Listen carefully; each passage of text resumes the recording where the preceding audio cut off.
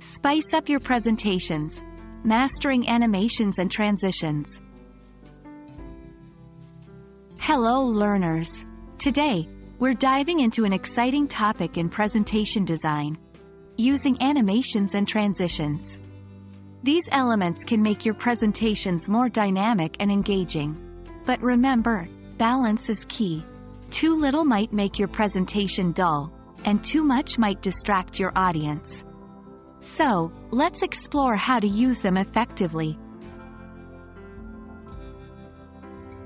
Firstly, what are animations and transitions?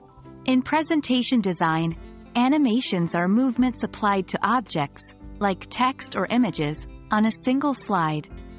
They can include entrances, exits, emphasis effects, and motion paths. On the other hand, transitions are visual effects that occur when moving from one slide to the next.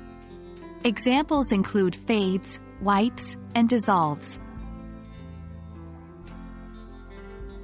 Animations can help guide your audience's focus.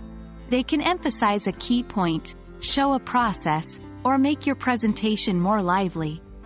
For instance, you might use a zoom-in animation to highlight an important statistic. Or, you might use a motion path to show a process flow. However, it's crucial to use animations sparingly and purposefully.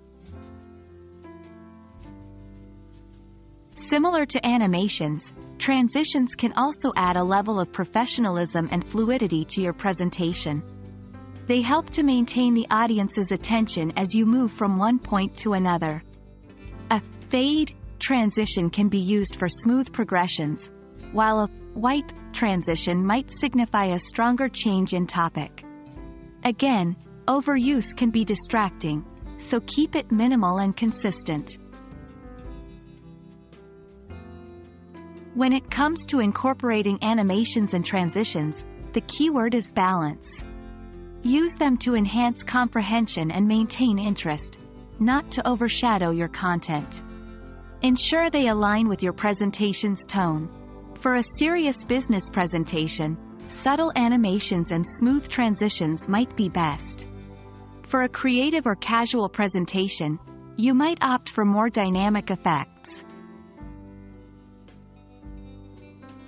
Incorporating animations and transitions can truly elevate your presentations, making them more engaging and effective. But remember, they are there to support your content, not to take center stage.